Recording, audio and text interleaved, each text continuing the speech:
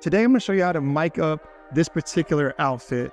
Typically, when you have a lav mic and a receiver, you're going to mic somebody up and then you're going to run the cord down the shirt, put this in the pocket, and you're good to go. But when this area is visible, there's nowhere to run the cord. What we're going to do, we're going to clip the DJI mic right here in the front. It has a built-in microphone. So if this is not visible, this is going to be the quickest and easiest way, but with this shirt, I think it is. So you just want to take this mic and you want to put it right in the center, right there. So this is Velcro, so you're just going to pull it nice and tight so it doesn't come off.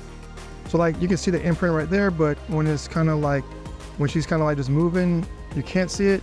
So I don't really think this is the best option. As you see, I got the mic right in the center of the chest strap, and then I'm running the cord all the way down the chest strap. Now we're just gonna take and plug the lav up to the DJI mic, and then we're gonna hook it up to the back of the strap. And that doesn't feel like it's going anywhere, but if you wanted to, you could get another Ursa strip and put it across the mic so it doesn't go anywhere. As you see now, you don't see anything. The lav mic is concealed.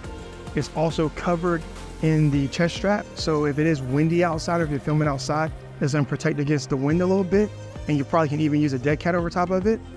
And let's do a mic test now. Hi, I'm Megan McInerney, and we're doing a mic test.